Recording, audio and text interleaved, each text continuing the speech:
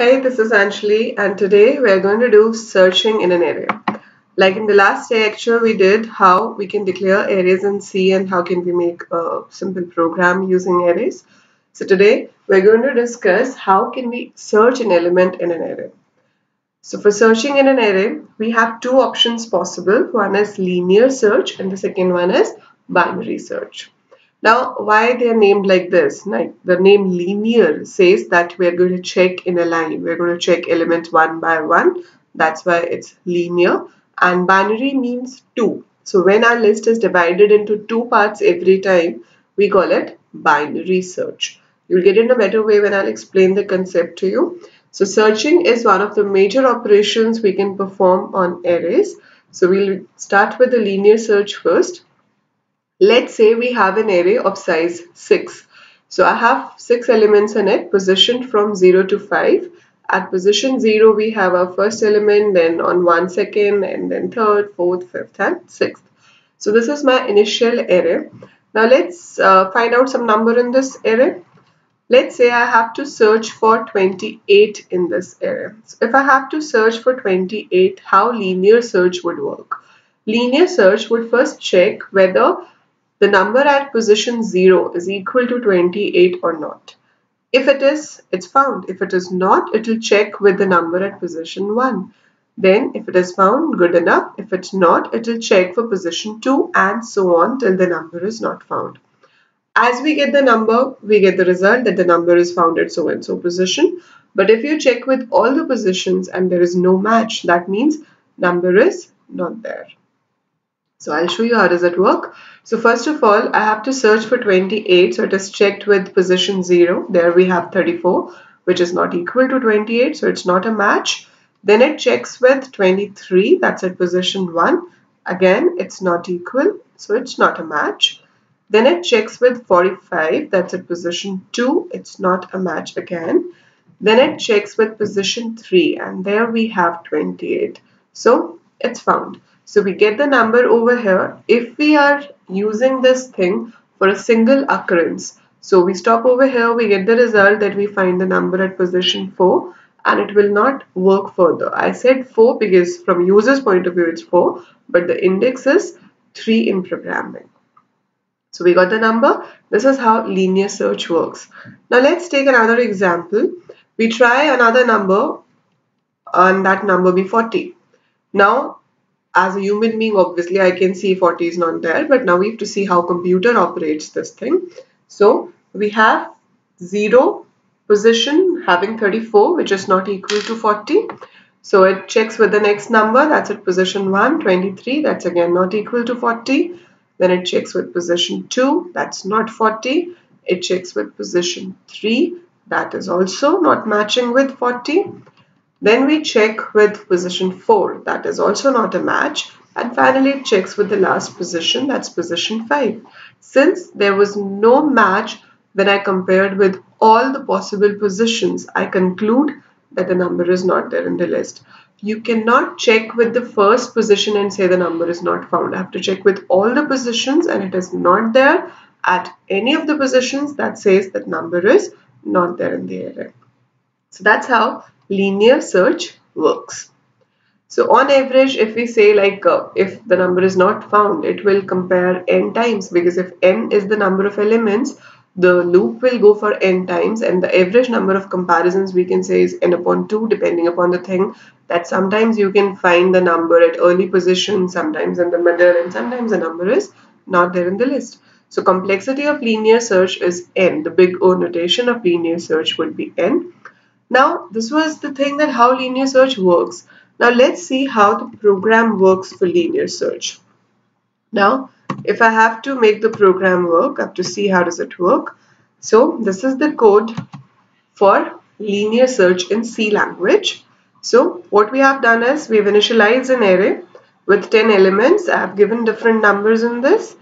Then num is the variable in which I'll ask the user like which number user wants to search in the array, and I have given a message that enter a number to be searched which should be in the limit 1 to 100. So user enters a number in the variable num. So once you get the variable in you get the value in variable num, now we have to compare it with the array elements. To compare it with the array elements, we take a loop because you have to do the same thing with each of the array elements. So we take a loop which starts from 0 and goes for less than 10. That means it will go up to 9.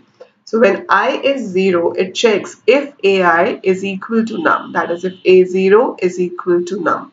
If it is, number is found at the position, we print it and we break the loop. Since we are doing it for single occurrence, we assume that number cannot be there multiple times. So as soon as you get the number, you break the loop. Then I becomes 1. It checks 1 less than 10, then 2, 3, 4 and so on. If number is found, it will break in between. But if the number is not found, it will come out of the loop and it will check if x is still 0. That means the loop never broke. So all the iterations completed, because you can see here I have given x is equal to 1 before the break statement. So if the number is found and it prints the position, it makes x as 1 and then only it breaks the loop. But if x is still 0, that means it never turned 1. That means you never got the number. So if x is still 0, we print that the number not found.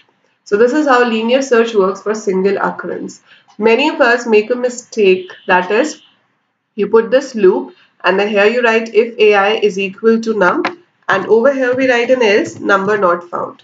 Never do that, because if you will do this, it will print not found if the number is not matching to position 0. It will print not found if it is not matching to position 1.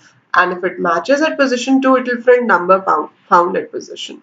So be careful. The else will not be given over here. We can check for number being not there in the array only once we are out of the loop. So we are out of the loop and we check that it was never there in the array. So we print number not found. This was for the search when we know that the number is going to be only once in the array. But now I can have a linear search program for multiple occurrences. For multiple occurrences, I just have to make a slight change. I still have the array initialized and now I don't have break. What is the thing is that we have the loop which is comparing the numbers. So if ai is equal to num, I print the position and I increase the value of x, which is initially 0, and I don't have a break. So if my number is there at 2, 3 positions, it will count all those and at the end we'll check if x is still 0, it says number not found, but if it is not, it says number found for the given number of times we got it. Let's run the program and see how the result comes. So let's say I want to search for 60 in this array. So I run this and I press 60. So we get this. So 2, 5, 10. It was there at position 2, 5 and 10. So total it's found for 3 times. I want to run it again and let's say this time I will search for 40, which is twice in my array. So I search for 40, it's twice. Then I want to search for a number which is not there. Let's say 55. It's not there in the array, so it says number not found. Similarly, we could have executed the program for linear search and it helps you to search for an element just for one occurrence. So that is linear search and how linear search works. Now comes binary search. Binary search is a technique which is much faster in comparison to linear search, and we use it for numbers where we know that the numbers are already in sorted order. So when you have to apply binary search, we have a precondition that my elements must be in sorted order, either ascending or descending. In this example, we are taking numbers in ascending order. So number to be searched is compared with the middle element in the array. So we check if the number is found at the middle position. If it is found, it's good. If it is not, then since the array is sorted, I know either the number would be greater than the middle position or the number would be less than the middle position. If the number is greater, obviously it does not lie in the first half. So I will continue only with the second half of the list. And if I know that the number is less than the middle point, then it's quite obvious that it lies in the first half of the list. So basic thing is the list is divided into half every time a match is not found. So if you don't get a match at the middle position, you'll continue with either of the half, second half or the first half of the list. So every time my list gets divided into half. For example, if you're working with linear search and I have 1000 elements in my array, that would approximately compare 1000 elements if the number is not found. If it's found early, it would be less than that. So on average, 500 comparisons would be required, but the maximum complexity would be 1000. But in case of binary search, if I have 1000 numbers and I'm looking for a number, even if worst case thing is the number is not there in the list, so in that case also, in first step I'll be left with 500 numbers, in second step I'll be left with 250 numbers, in third steps I'll be left with 125, in fourth 62, in fifth step 31, in sixth steps 15, in seventh step just 7 numbers, and in 8 steps 3 numbers, in 9 steps 1 number, and in 10th I'll surely get to know whether the number is there or not. So for 1000 numbers you get the result for sure in 10 steps, whereas in linear search it might take 1000 comparisons to find out if the number is not there in the list. So that's how the linear and binary search concept is different. So now let's see how binary search works with an example. Before we go for an example, let me show you a brief algo for this. So here we take a variable beginning, which we set as 0, that's the position of the first number. Then we take end as max minus 1, which should be the position of the last number. In this example, I've taken an array of 10 elements. So beginning should be 0 and end should be 9. Then we repeat the following steps till I have beginning less than equal to end. I find out the mid position, which should be beginning plus end divided by 2. Then we check that the element at position mid is equal to the number or not. If it is equal, we say it's found and we stop. We don't repeat further. Otherwise, we check if the number is greater than a mid. That means it lies in the second half. If it lies in the second half, we will change the beginning. Beginning should be 1 ahead than the middle position. That's why we write beginning is equal to mid plus 1. And if the number is less than that, that means the number lies in the first half. In that case, we have to make end as mid minus 1. So end should come back 1 position before the middle element. Let's say we want to search the number 54 in this list. Now, if I have to search for 54, how would it work? Initially, beginning is 0, end is 9. So the mid comes to be 0 plus 9 upon 2, that is 4. So it's 4, and here is my position 4, and I have 40 at that, but we're looking for 54. So A4 is 40, which is not equal to 54. Then we check if 54 is greater than 40. Yes, it is. In this situation, we had to do beginning as mid plus 1. So beginning will become 5. That means now the list will start from here and till here. So we're going to search the number further, starting from index 5 till index 9, because end remains the same. So beginning has become 5, but end is still 9. So we go for the second iteration. It checks whether beginning is less than equal to end. Yes, 5 is less than equal to 9. So in this case, mid is calculated again. And now the mid is 5 plus 9 upon 2. That is 14 upon 2, 7. And at A7, luckily we get 54. That ends our search over here. We get the number 54 at position 7. So we stop the loop and print that the number is found at the given position. So in 2 iterations, we got our number, which would have taken number of iterations if we would have searched it using linear search. So that's how binary search works in searching a number. Now, what happens if the number is not there in the list? If the number is not there in the list, you will get a point when beginning will exceed end. So value of beginning will become greater than the value of position end. That says that number is not there in the list. Let's take an example for that. Say I want to search for 32. So initially beginning is 0, end is 9. Mid comes to be 4. At A4 I have 40, which is not equal to 32. Then we check if 32 is less than 40. Yes, it's not greater, it's less. So means the number lies in the first half. So we change the end. End becomes mid minus 1, that is 3. So beginning remains 0 and end becomes 3, and we have to search further from 0 to 3. Okay, in the next step, this is your beginning and the end should be at 3. Then number to be searched is 32. Okay, there's a mistake here. End should have been 3. So 0 plus 3 upon 2 will be 1. So at 1 we have 23. It's again not found. So like repeating this way, we'll get a position where your beginning becomes greater than end, and that says that number is not there in the list. So we say number not in the list. So whenever we get this thing that beginning goes beyond end, the number is not there in the list. And since the list is divided into half every time step by step, the complexity of binary search is calculated as log n. Now let's see how the program works.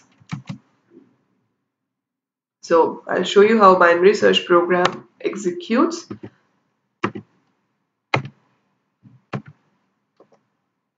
So this is our binary search program. I have initialized an array in increasing order. Then I have taken beginning as 0, end as 9. Then enter a number to be searched. We take the number, and then here I have while loop. I don't have for, because for we put where we know that how many times we have to repeat. So the more convenient loop I found here was while. So I'm taking while beginning is less than equal to end, we find the mid, that is beginning plus end divided by 2. Then we check if a mid is equal to num. If it is equal, number found at position %t and mid plus 1. So we print the position and we break the loop. The loop will not continue once the number is found. But if number is not there, we check if number is greater than a mid. If it is, we change the beginning. Beginning becomes mid plus 1. That means we continue with the second half of the list. Otherwise, we change end, which becomes mid minus 1. That continues with the first half of the list. Now, if beginning is greater than end, then we print number not found. This we check after coming out of the loop. Once the loop is over, we check why the loop is over, because loop can get over because of two conditions. One, this condition becomes false, and second, this condition becomes true. So we need to check for the false of this thing, that if beginning is greater than end, means this one became false. That shows the number is not there in the list. Now let's execute this program. This is my array. Let's search for 43, which is at position 5. So I enter 43. It says number found at position 5. Then let's search for 78. That's at position 9. So you can search for any number like this. Now let's search for 50. It's not there. So it says number not found. So that's how binary search program works. So that's how a program works. So that's all about linear search and binary search. Hope you understood the thing. There was a problem in the indexes in the not found example of binary search. So try solving it once of your own. In case of any doubts, do write in the comment section. And for downloading these programs, I'll provide you a link and you can download the programs from there. I hope it was useful. If you found it useful, do like and share with your friends. And don't forget to subscribe the channel so that you keep getting the updates. Thank you.